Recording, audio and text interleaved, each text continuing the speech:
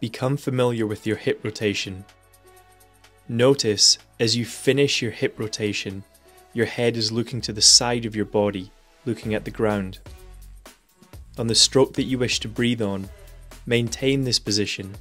As your torso rotates on the following stroke, your torso will carry your head outside the water on the breathing stroke.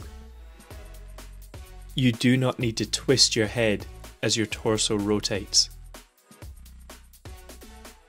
As you breathe, finish your pull and begin your recovery. Maintain your stable, rotated hip position and maintain your glide. The last component is about returning the head to the water.